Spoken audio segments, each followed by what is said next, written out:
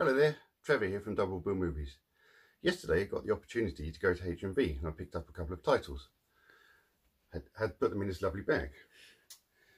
So the first thing was, my wife ordered Snow White from Amazon, but it came damaged. So to get a replacement, I popped it into H&V and I picked up a nice 4K. And the sleeve is much better.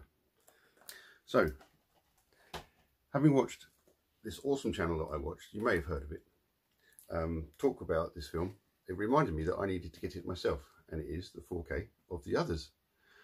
I think I worked on the DVD for this when I was at Testronics, but I'll be interested to see how good this looks on 4K.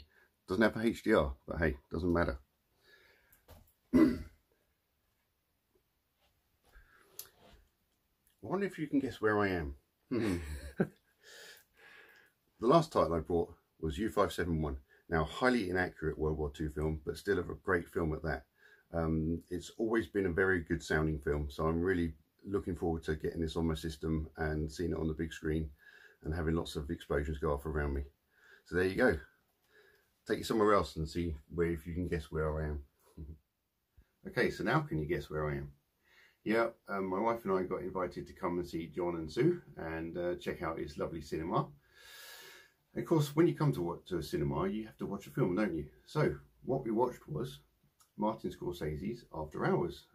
This is on the Criterion Collection, and it is a 4K. Aspect ratio is 1:8:5, and the sound is in mono. There's plenty of bonus items here. We didn't really watch any of them. We did start to watch an interview, but we kind of figured it was going to go on too long. And by this time of the evening, we were a little bit tired. So, there you go. Lovely image on this disc. Not too heavy grain. A lot of the shots are at night time. I mean, this is when you usually get a lot of grain, but it wasn't too intrusive. The mono sound was really nice as well. Obviously, John has a really nice large center speaker and gave us a really full soundtrack. Didn't feel like that we weren't being encompassed by lots of audio. It just sounded like a really nice film. It looked really good and it was fun to watch.